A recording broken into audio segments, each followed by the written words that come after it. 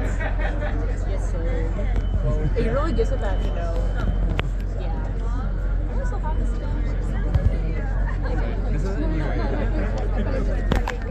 I just want to be able to get her 3DS. Bro, are you coming after me? Well, this guy in front of me also has a 3DS, so I guess like. That's true. I need to make sure that they're. I don't know how to street pass. Isn't that a DS Lite? This is a DS. Oh. Street pass? Oh, hi. How's everybody doing tonight? You guys excited? Yeah! Who's excited for Scott Pilgrim Takes Off? November 17th on Netflix. Yeah! Please give a big round of applause for Mr. Bryan Lee O'Malley.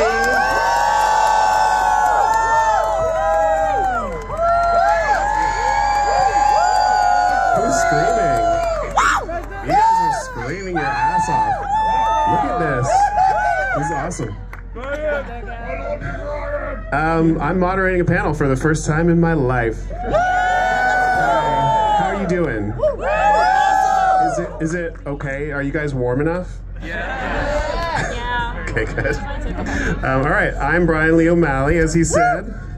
I'm the cartoonist. I made Scott Pilgrim the first time. Almost 20 years ago. I was drawing a little black and white comic book and never thought it would take me really anywhere. But here I am in front of all you guys. You know, it kind of took me around the world, which is crazy. I didn't live in LA before I made Scott Pilgrim. Now I do. And then it also let me work with so many amazing people. So I'm going to start bringing some of them out here. You might know who they are. What do we have here? You saw their names on the poster. The first one, you probably know him, you love him, you probably love him. Director, auteur, raconteur, Edgar Wright.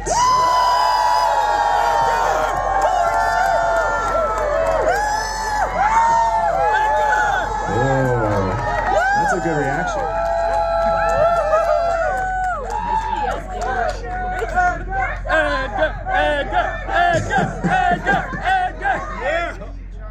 You guys turn it on?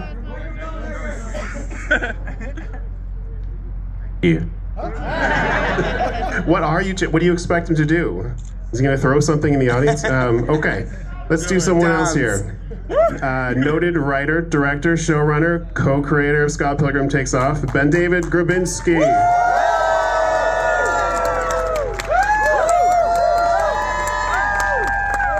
It's a good crowd. You guys are riled up. Did this work? You were like chanting Edgar's name, but not mine, and I get it. But, It's a long name. it's actually BenDavid, so you're failing so bad. It's BenDavid. It's one word.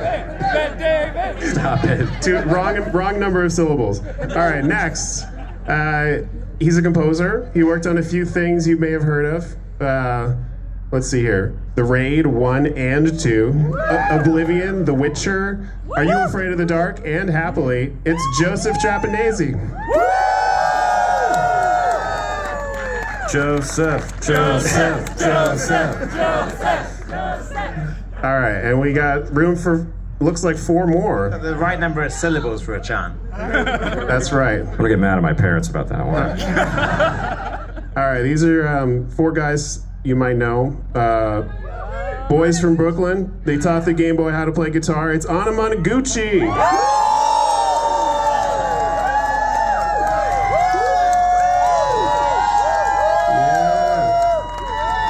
Yeah. That's Pete, Luke, Ari, and James. Hey All right, that's it.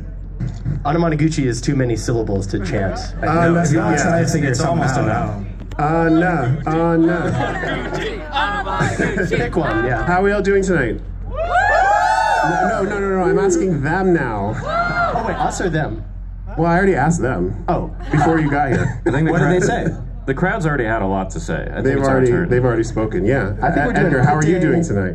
Pretty good. I'm doing great. I'm very happy to be in Revenge of ... in scenic Eagle Rock. I love Eagle Rock. It's cool. All right, should I get started? What are we going to do? What are we going to talk about? We're going to talk about music because we have a bunch of musicians here today. Scott Pilgrim, music. They're related somehow, aren't they? Strangely, comics don't have music in them. They're a silent medium. And yet, here we are with a bunch of musicians. How did we get here? I don't know. Brian, I think you're the new space ghost. So I mean, when I was growing up, starting my career and stuff, I always loved movies with great needle drops. And when I first saw Shaun of the Dead and Spaced, I immediately responded to Edgar's use of music. So I was wondering, to kick us off here, Edgar, what is your philosophy when it comes to that stuff, scoring and needle drops? Is that too big of a question? I don't know. I mean, I think that is. I mean, it's interesting. Well, I don't know what to. I guess there's films that, like, in growing up, that really like blew my mind with their sort of use of music. Like, I'd say particularly when I was young, American Werewolf in London was a film where the soundtrack like just really blew my head off. Of like, oh, you can do that, like in a horror film, and it has just pop songs all the way through. So probably that was the inspiration for that. In Spaced was that we were trying to find the music that sounded like the characters. Right. And then I guess in Shaun of the Dead, it's counter scoring. It's like, what would be the weirdest song to hear right now in the middle of a zombie apocalypse? Right, the pop against violence kind of thing. Yes. Yeah. I always loved that. Yeah, it was, and I think when we first started talking about the film, one of the first things is that you had done a playlist back in the days of CDRs, burning discs, remember that? Is that you had done a playlist for every book, and then that kind of set me off sending like a playlist back to you, like the response, right? It felt like we were sending love letters to each other. Yeah, so we were trading mixtapes. It was very romantic in the mid 2000s. What about so it's not just you talking, Edgar. We got two other we got another director here. We got a composer here. What do you guys think about like generally scoring and needle drops? Because we use a lot in this show, but we can't really get into details on the show yet. Well, I'd really like to talk about the needle drops in Shaun of the Dead. Oh yeah, especially the montages reusing music from and Dawn of the Dead and Shaun of the Dead. Would you like to talk about that? I'm sure you don't want to talk about that. La Caccia. It's almost 20 years old. I mean, it's fun to have to get in touch with Goblin's lawyer. So that's funny. No, I mean that was just fun. Like, so the thing. I mean, I can get super nerdy on this, but I don't want to bore everybody. I can talk about my worst experience with the needle drop, which is that I'd spent 18 months trying to get a song from Modern Lovers, and I had to like write personal letters to people who didn't have email addresses, and at the last minute it fell apart, and I had to get a new song within a week. And I wanted to make sure it was something that hadn't been in a movie before, and I got a Nick Cave song, and I was so excited, and I locked the cut. And then I showed it to my girlfriend, and she said, "Wow, you got the song from Shrek 2." and I did not know the song was in Shrek 2 because I hadn't seen it. No disrespect to Shrek 2. So now every time I watch my own movie, I'm like, "Oh, that's the Shrek 2 song." It's a great song. A similar story is in Shaun of the Dead, when they're throwing the records at the zombies. Quite late in the day, we had to find out that if we wanted to see the cover, we had to clear it with the band. Now, of course, some of those albums are getting trashed. And so Simon Pegg, I remember, had to write a letter to Mark Knopfler from Dire Straits to convince him that A, he really loved the album, and B, was it still okay to smash it over a zombie's head. It was unsuccessful. But on the flip side, and I'll always give credit to this, Sade was all in. So Sade is officially the coolest. Yeah, That's our queen. She's in Scott Pilgrim in a form too, right? We have a cover of Sade in Scott Pilgrim. Yes. The Beachwood Sparks.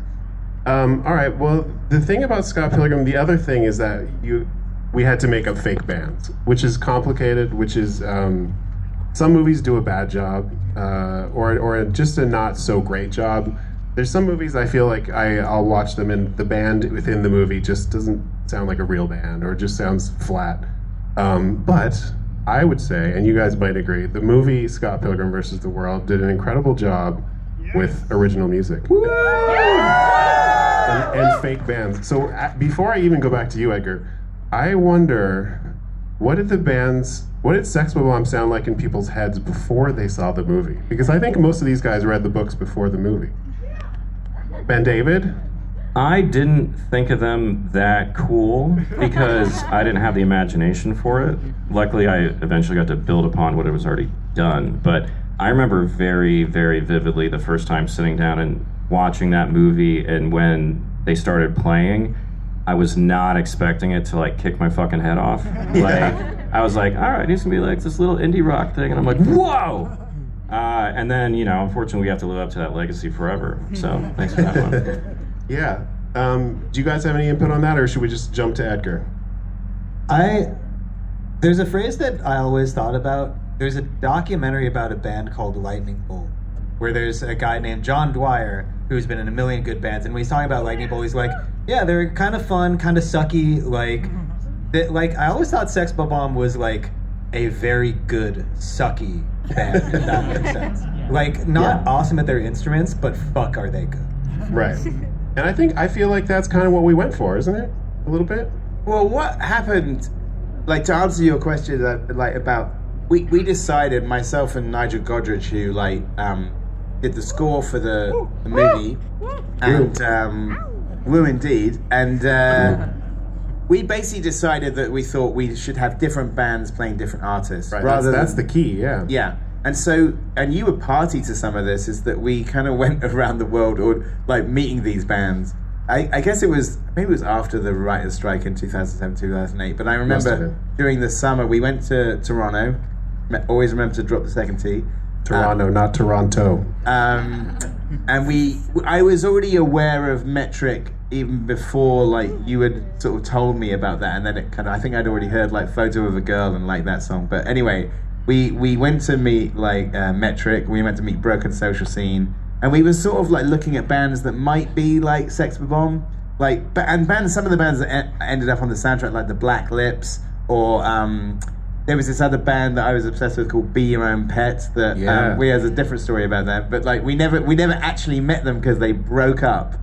And they've now reformed, though. They have an album out. I saw them in LA on Thursday night, 15 years after I was supposed to meet them for Scott Pilgrim. They're great. Great band. They're incredible. I mean, yeah. their new album is fantastic. And it was... The new album's called Mommy, I think, isn't it? It's great. And it was... I met the lead singer for the first time, and she said the biggest regret in her life is that she never had that Scott Pilgrim meeting. But we did use one of their songs in the trailer. Oh, that's right. But then what happened after that is that Nigel, we'd met some people, and after that didn't happen, Nigel Godrich just said, why didn't we just ask Beck to do it? And I was like, do you think he would? And I said, it's so in his wheelhouse of what he used to do when he was starting out, where it was a lot thrashier. And he basically, over a weekend, he did it in his garage. So it is garage rock, because it's literally in a garage. But we took your artwork and we blew it up, and we put it all around the walls, and we had a list of the scenes and there weren't any song titles, just like, this is the list of the scenes, and this is what we'd like to do, and this is the kind of thing. And I mean, he gave him the script pages, but I don't think he ever read the script pages, but he had all the artwork all over the walls. And then at the end of this weekend, I was again given like a CDR of like 24 songs that he'd done in like 2 days, just him and a drummer. And some of the things that are in the film are like the opening song, We Are Sex Bomb, that goes over the ending credits, is the only take of that song, because Nigel said, you know, he's done these demos and they were really raw, and like the lightning bolt you were saying about, and Nigel said, I don't know why you would redo these. Yeah. He said, like, you should just get the actors to sing on top of it, but like, why would they be any better than this? Yeah, it was crazy. I remember those demos so well. But yeah, for me, like, as I was like a 90s teen, and all of a sudden I'm sitting with Nigel Godrich, and he's like, why don't we just get Beck to do it? I mean, it was so like in the stratosphere that from happens what to I me was all used the to. time. Yeah. So it was incredible. I remember we met Beck on his tour bus. My only memory of Beck's tour bus was that I was chomping ginger candy because I was getting car sick from being on the tour bus when it was moving. But Beck did the movie. He is Sex Bomb in so many ways, and we have to pay our respects to him when we revisit Sex Bomb. in this new show.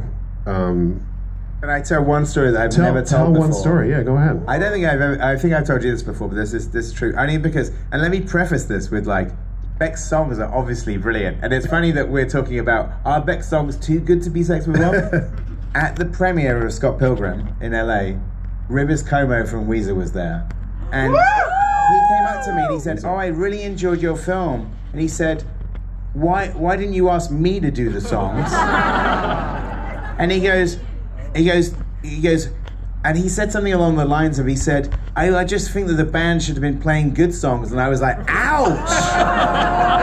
That actually helps me feel a little bit better of a story I've been telling for a decade. Which is, And I was like, Rivers, I think Beck did a good job. I think you're wrong. I didn't say that. I was too amazed by what had just come out of his mouth. I was at the premiere. He was there, yeah. I was at the premiere. That's the night I met you. That's right. Because my uncle is friends with Michael Cera, and he was like, "You should come to this." And so, yeah, he's an actor. So he brought me out, and I was standing in a circle. It was like, it must have been like you with Nigel Godrich. I was like, oh my god, I'm standing next to like Jason Schwartzman and like Beck's musical assistant, and there's Rivers Cuomo, and this is like some people who work on Tim and Eric. This is so cool. And I was talking to Beck's musical assistant about like working on the game's soundtrack. I was like, yeah, like we did a lot of music, and then I turned to Rivers Cuomo. I was like, and by the way, like Weezer was super influential to all the music that we did in the game. And he looked at me, looked away. I think he found his wife and left the party. Now I have a little more context. Okay. Some closure. Well, yeah, that's amazing. I don't remember Rivers Cuomo being at the He wasn't there long. What if we just spend the whole panel talking about Rivers Cuomo? We'll conjure him if we say his name too many times. Yes. All right, let's move on to the video game then, since we've mentioned it. Edgar, no. I listened to Perfect Situation on the way here. Did you really? Anyway, well, so I mean, while Edgar was working on the movie, I was drawing a comic, but at the same time, Edgar's brother Oscar and I went to Montreal to work on a video game of the movie of the books.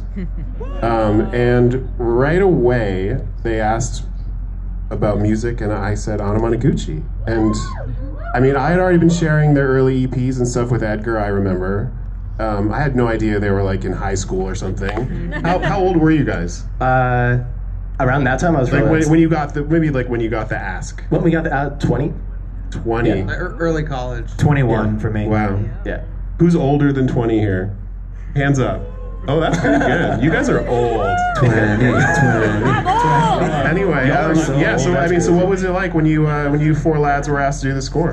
Dude, 20-year-olds. That could be a whole hour, but I will sum it up by saying it was hectic. It was hectic, yes, and it started as a situation where a man asked us to cover Aerosmith, "Love in an Elevator," because there was a level set in an elevator. And we were like, okay, we could maybe do that, I guess. And then the whole game got canceled, and then nobody was working on it anymore. And then we just got to kind of do whatever we wanted, and then it was awesome. As long as you did it really fast. Yeah, and we did do it really, really fast. Yeah, and we did school very bad during that time. I dropped out of school. I got the short end of the stick there. Y'all have just been like me and not done college, honestly. Yeah, let's go. Me too. But no, we were so I literally ruined your lives, is what you're saying. Exactly. In a good way. Okay. But we would stay up till like 7 a.m. James was working at a mastering studio at the time, like the best place in the world, Sterling Sound in New York City. Whoa. And we would be there after hours until 7 a.m. every night, like just working on the songs with our mixing bouncing up and down on engineers. a Nintendo. Yeah. Yeah. Shout out Chris Athens. Let us use the studio. Yes, he did. Chris Athens. And shout out to Nate and Gabe, who helped mix that at like 7 a.m. while we were shouting at them under the gun. And you know what? That soundtrack fucking rocks. Thank you. I agree. Thank you. I mean, what video game music turned you into a video game music maker? Like for me, Mega Man. Bro, I was about to say Mega Man 2. Mega Man 2 was the greatest music of all time when I was a child. Yeah. There was a moment in my life where I was sitting in my basement covering Weezer songs with my buddies, George and Adam and stuff. And we took a break to play Mega Man and eat plain Entenmann's donuts. And we were playing the Bubble Man stage. Oh my god. And we were just like, this sounds like Sunny Day Real Estate. Like, we had that epiphany, and then we used my little Korg mixer, and we covered Bubble Man, and we were like, yeah, this rocks. And we were in like a weird like indie band, and then I started making like chiptune music like almost immediately after. And 3 years later, that EP came out that you heard. Yeah. Damn. So donuts, there's a chemical formula. There is a chemical formula. Yeah. All right, let's how are we doing for time? And what time is it? Anyone? 7:21. Oh, that's not We should bad. probably start talking about a show soon. Yeah, that was my next sentence. We're gonna jump into the show now. AKA Scott Pilgrim Takes Off. As you can see behind me, it's coming out November 17th. So anyway, this is just a repeat of what I said, but I right away I was like, let's get Anamanaguchi. I just feel like they're known for chiptune, but they're so versatile. They can do anything. Plus, they're out of high school now. And then my co-conspirator here, BenDavid, had been working with Joe. So maybe I'll throw to BenDavid. Like, how did that start to come together? What was your thought process? I remember you felt guilty about making the band drop out of college, and because of that, and we just didn't want to end up in another Weezer situation. So, you initially were talking about how you were going to do the songs with them, and when we were talking about score, which is the thing I get like super obsessive about, my first instinct is always I got to work with this guy because he's the nicest man I've ever met in my fucking life. But I always work with this guy because he's my friend and he's brilliant. But we had a huge workload, as everyone knows now who worked on it, is there's a gigantic amount of fucking score that we had to write, which hopefully I think you might have heard a bunch of while you're sitting here in the cold. Every style imaginable. And I was like, Joe could do a really good job on his own, but that's not good enough. And the band's brilliant, but I don't know if they had 40 people in that band, maybe we could do enough to do it. But I think that the math is if you had Joe and them, we could figure out how to get enough music. And because Joe had worked with Daft Punk and all these people is it M83 or M83? I can never get it. M83, Mike Shinoda, all these people. You do all kinds of stuff on your own, but you've also collaborated with bands before. And I'm like, and they already do great stuff on their own. I just felt like it would be the best Voltron possible. And then we just ended up in this insane bullet train of just trying to write all kinds of music where everyone would be working on different cues while you would be working on a song that I didn't even know existed, and everyone was just constantly trading wave files with each other with harebrained ideas until we were, more than happy, because I think the music is awesome, but it was an insane process, but it only could have gotten done if we had hired the right people who are sitting behind me and next to me. They're awesome. Thank you. Wow. We didn't feel guilty about making him drop out of college. That was just a joke. No guilt. I don't know. We also had to make songs, as he mentioned. How did it feel to step into those Sex Bomb shoes? It was Beck really shoes. Cool. I mean, intimidating, first of all, because Sex Bomb has been. It's in the first pages of the comic. It's this is where we're starting from. Who's Scott Pilgrim? He's a guy in a band. What's the band? Sex Bomb. Okay, cool. So we, when we first read the comic, it was right after we had been asked to work on the game. We weren't even sure about what it was, but we were touring when that happened. So Luke and I and Ari, all of us, we really became really obsessed with the comic. We loved it, from off rip, And but when we were working on the show, Luke was staying with me in Dallas in the studio and stuff, and we were we love the garage thrash of Beck, right? But some were saying, it's you use your imagination when you read the book, so it's gonna sound different to everybody. Yeah. And I remember I really asked Luke for guidance of what would this sound like to you, but you actually had the chords in the book. And oh, right. Yeah, and so the first pass I did, I was what if they just use those exact chords? Yeah, what if we do that song? Yeah, in the book, if you guys don't remember, there's a section where I have the chords of the song that Sex Bomb is playing. It's page 5 of book 1 or something. Yeah, so I remember doing a demo of that and had a kind of promise ring vibe to it, and that was cool. But when Luke came over, we kind of we took in a couple different directions, and I really liked, Scott plays a Rickenbacker bass, and maybe he's not so good at it, but it's like there's got to be some like Beatles energy in here. They're like, you know, a pop band, right? Did someone end up buying you a Rickenbacker? Yeah, that guy, someone did. In fact, there is a Rickenbacker all throughout the score, and that dude is actually sitting right there, and he's got some cool hair. Pete texted me, he's like, I found a Rickenbacker, I don't have enough money for it. Exactly. Those are expensive basses, You're a really bad dude. host. You didn't do research on this and find out you bought it? I didn't find out I bought it, yeah. You had to, you didn't know that? All right. Yeah, no, Pete has, I haven't even seen it, but I own it. You do own it, and you will see it on Friday when we perform live. Oh, hell yeah. Yeah. But I have to say, Brian, once we had the Rick in hand and we put some nice tape wound strings on it, the songs just kind of happened. Like, actually. Yeah, it definitely, the bass kind of plays itself. Yep. Yeah, it's the tool for the job. Another thing I wanted to ask is do you have something else? I forgot to say something earlier when I was talking about the band working together with Joe, which was that from the very first genesis of this process, when Brian and I decided to work together and like be co-showrunners and do everything together, we thought like the end result of that would be something that neither of us would ever do on our own, which would make it have like a really unique sensibility. And then our hope was that once Abel interpreted it, it would become something even cooler than less that we expected. And the whole show to us was like mixing together a bunch of people who are like really talented and specific, and we kind of were hoping the end result of it would be something that none of us would have done on our own. So I just feel like this is a score that could only exist because these group of people did it, and the show can only be the weird, insane thing it is because we did all of this and it got filtered through Abel and all the geniuses at Saru. So that was our process the whole time, is we just kind of kept feeling like the more cool people we put onto it, the more idiosyncratic the overall thing would be. Speaking to that point, that the Sex Bomb songs were also co-written by somebody who's kind of cool. I helped you guys. I gave you some guidance. You did. Luke wrote a lot of the lyrics. That's right. And the bass played itself.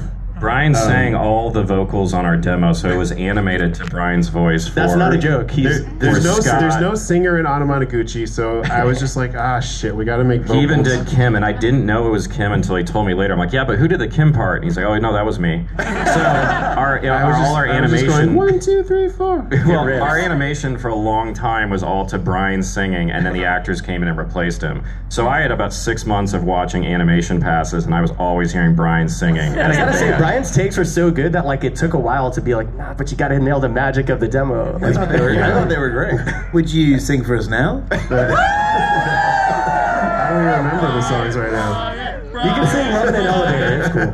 Yeah. The other thing I wanted to ask about on the songs was in animation, when someone plays guitar, someone has to be drawing that person playing guitar. Oh yeah. Do you guys remember what you did to get that footage? I do. James and Ari, why don't you field this one? When I got this video, I laughed so fucking hard. So, and this anecdote will deliver.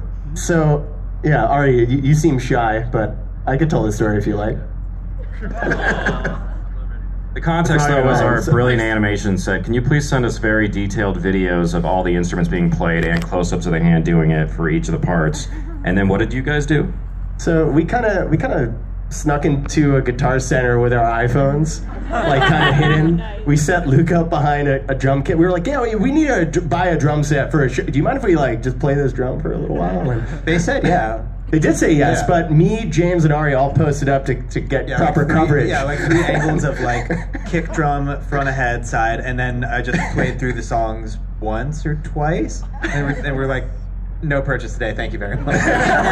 So they sent us video without any warning, and suddenly I'm like, are all of these high-res videos for animation reference you guys in a Guitar Center using instruments you don't own? And everything like, with price tags on it? Yeah. That's a process. Drum sets are expensive, man. Yeah. I thought that was amazing.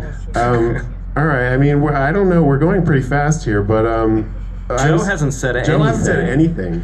Joe, how can you be a genius and say nothing? Well, that's a silent genius. I was about to say, I think that's the secret right there. Yeah, exactly. Just shut up. That's why I've never moderated a panel before. People used to think I was smart. I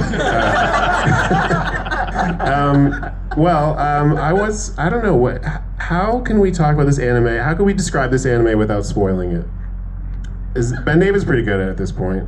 You know what? Well, give me a take, Joe. No pressure. No pressure. Joe. I'll tell you what it means to me, and Pete said a great word that I just keep coming back to, is imagination.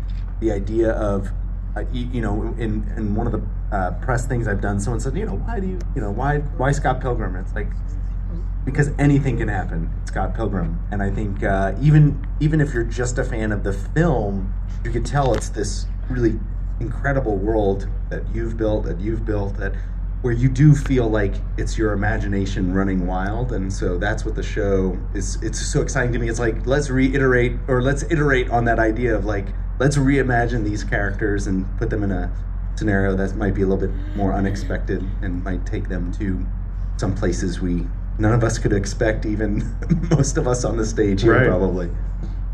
Well, that's the thing that was so fun about it to me, is the range of music in this season is so insane. I mean, we have one episode, the Lucas Lee episode, I decided the only needle drops could be from soundtracks of Tony Hawk Pro Skater games.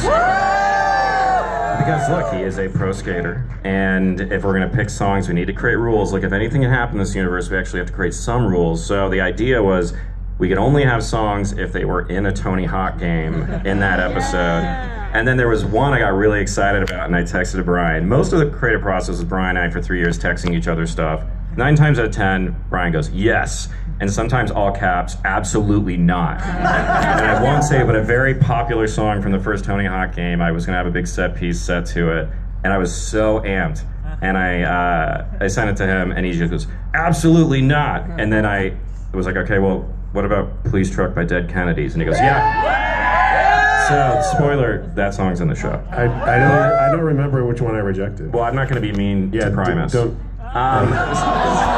I see. That's why I rejected it. Well, just to give you an idea of the range, I mean, then, I feel like after that text message, you then texted me and said, Joe, can we come over to your house and sit around your piano and just hang out for a little while? And then you came over and we just sat around my piano and just... Can't spoil our Ishtar sessions. No, exactly. but why that... But yes, Bryan and I and him did spend an entire day where I was singing lyrics to him, and then he would turn them into real music, and...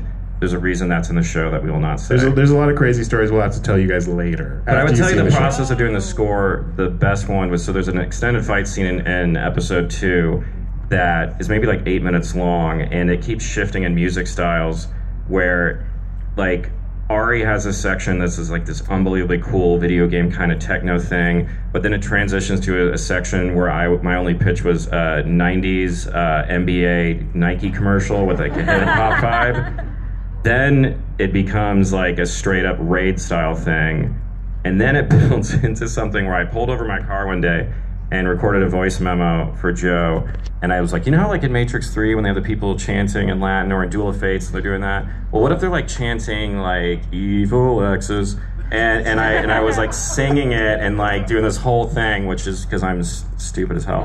And then I sent it, and then I kept driving. He texted me back and he's like, yeah, we'll do that. And within days, Bryan and I were in front of a choir in Burbank, and we're like, "Oh no!" And they were literally singing "Evil X's" yeah. exactly how he had sung. Yeah, and I was like watching all this happen. I was like, "How is this my life? How is this?" And this is all just for one action scene in one episode. So that's like how stupid our score is. Like we spent all this time on just one scene, and then we never repeated ourselves. You know, when so Edgar made a movie of my book, I felt like a Make-A-Wish kid. Do you know what that is? But I didn't die at the end. And now, I mean, I felt like that again. I don't know. It feels so magical. We got to do so much fun stuff every day on this show. I kept switching between two analogies. Is that I felt like Bryan and I were Make-A-Wish kids, or we were robbing a bank and no one was arresting us, and they were never going to arrest us. So, but both robbing a bank the sounds same sort of stressful. function. I guess making a show is a little bit stressful. Okay, It's like Reservoir Dogs without the cops. Without the gunshot wounds. But like non-cops, people got shot by non-cops too. No one got shot on this. Everything was fine. That's true. There was No no one pain. got You're shot. great.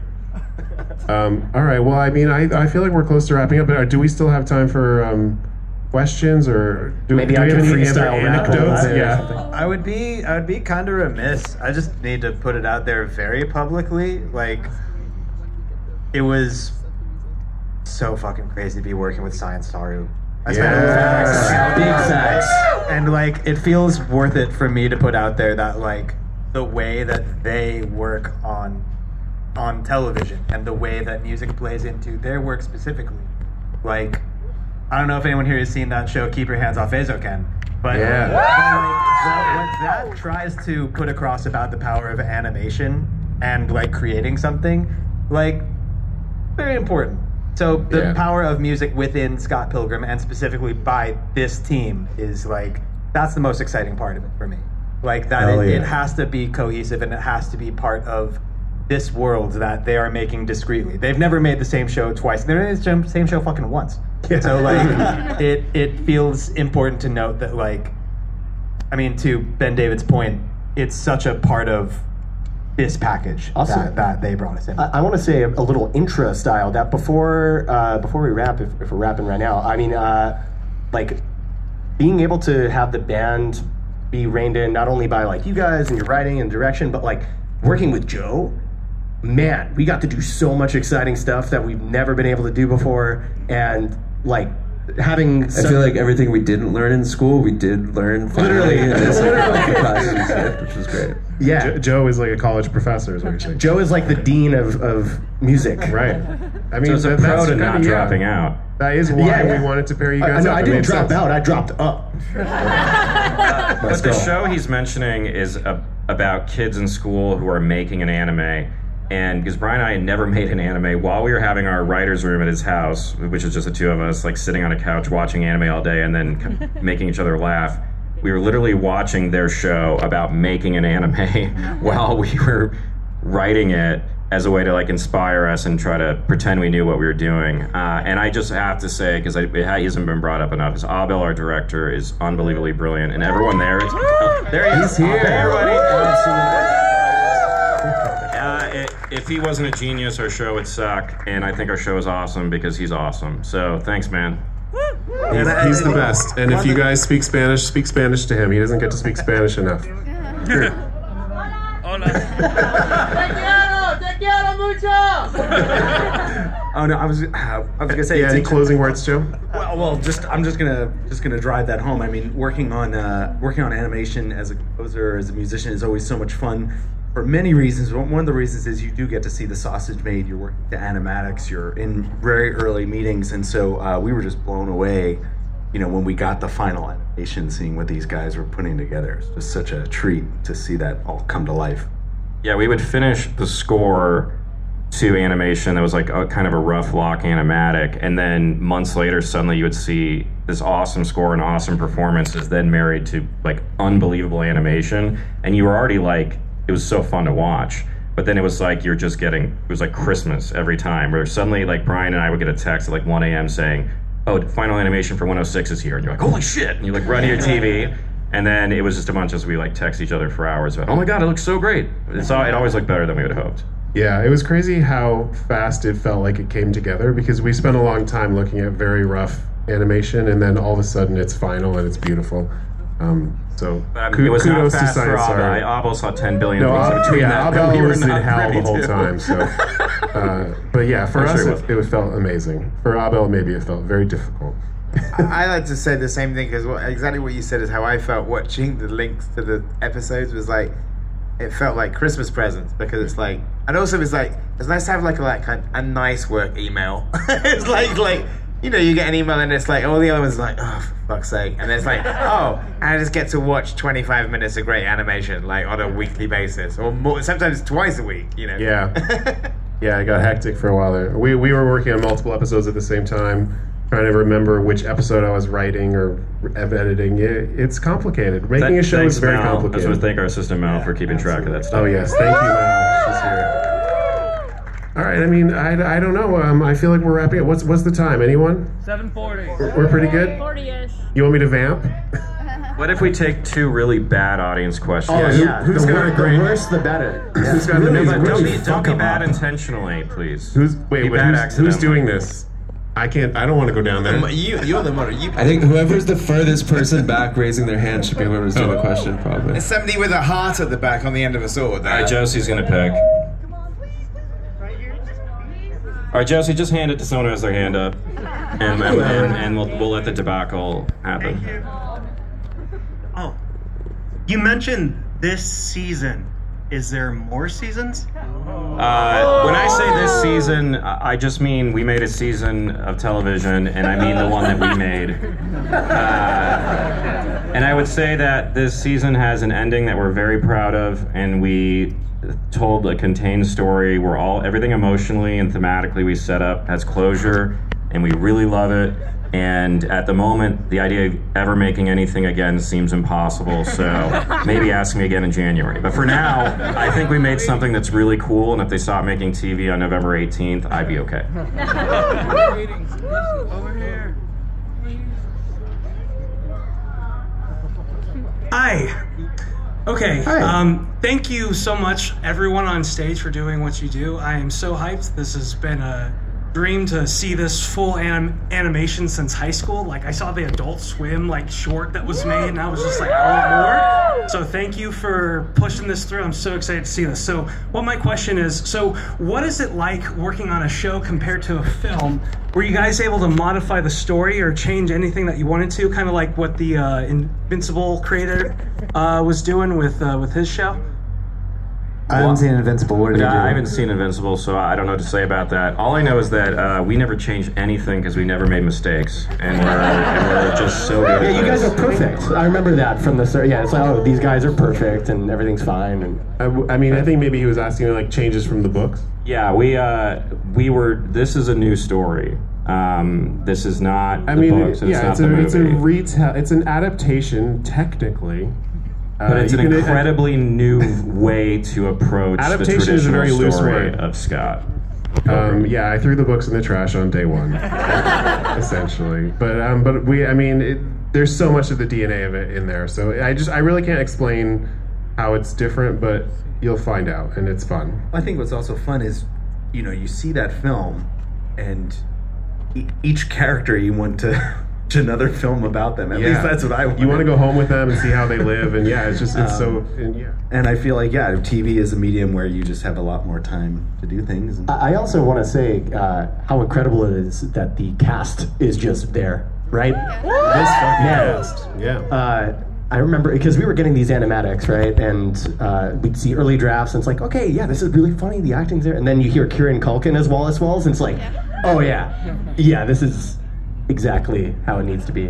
And I can't believe I'd never seen this before. I was tasked with writing the greatest email of all time to get them back. Yeah. Let's give a big shout out to email. But I say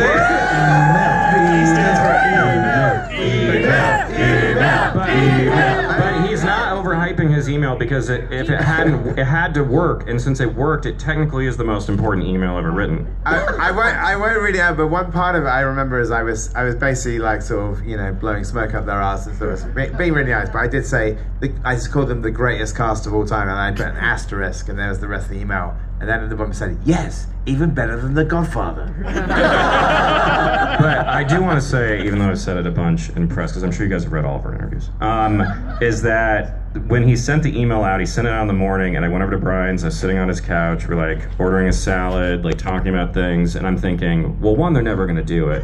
But if they decide they're going to do it, it's going to take 3 or 4 months of hemming and hawing or whatever, and then ping, it's oh, someone said yes. I'm like, okay, whatever. And then within 2 hours, almost the entire cast had said yes, and I felt like I was losing my grip on reality. Because it's I'm trying to come up with a story here. Why is Chris Evans bothering us by saying yes to our show immediately? No, it was the weirdest thing. When it got greenlit, we got greenlit without the cast. I didn't think we were going to get him.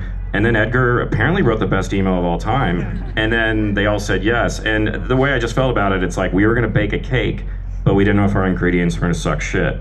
And then we had the best ingredients in the entire world, so I felt a lot better about the show. You're good at metaphor. Wow, you should be a writer. I'm not.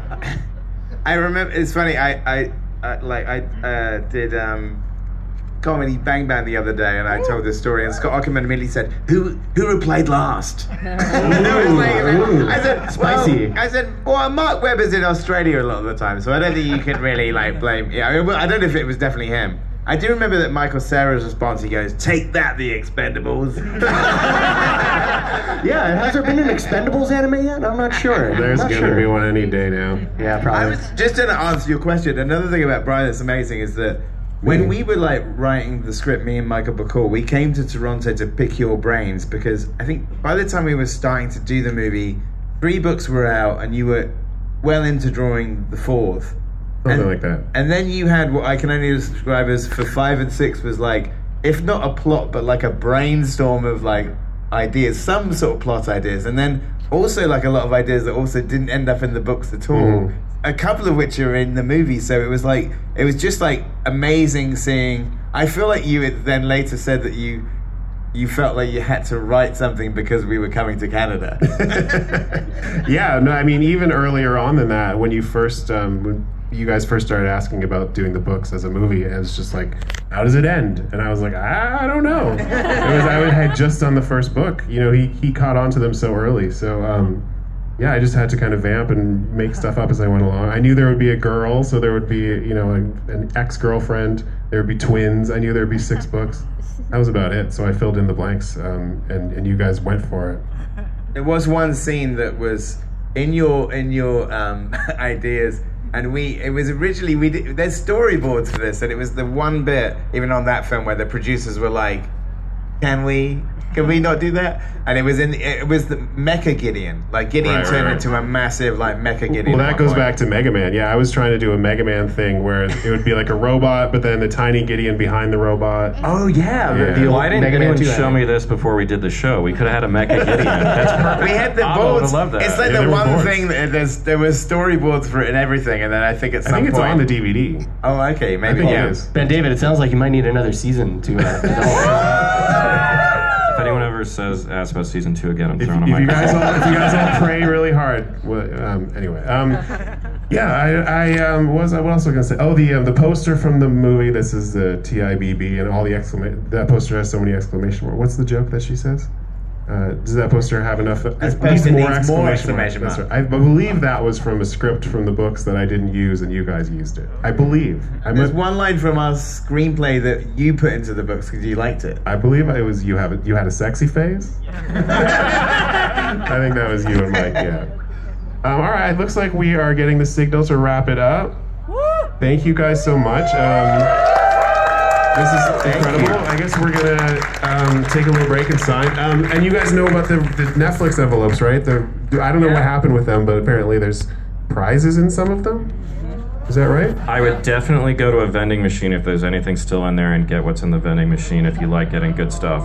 There might be stuff in there that you might want to know. I see people mixing it. Yeah, no, the vending machine is good to go. We're done. We're dead? People have already won. Never mind, they got it all. Great job, everybody. Cool. Congratulations on winning so far. We brought that up awkwardly. All right, cool. We're going to do a signing in a bit. I think we should say that Bryan Lee O'Malley is a great moderator.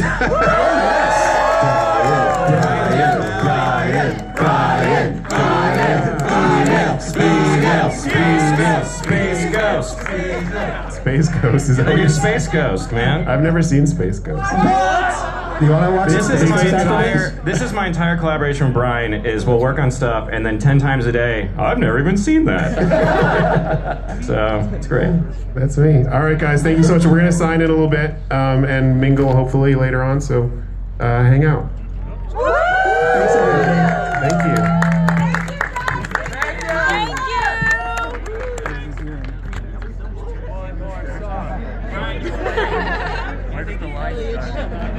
What about season 2? Does Scott jump out a window? It's okay. I didn't even get to ask my bad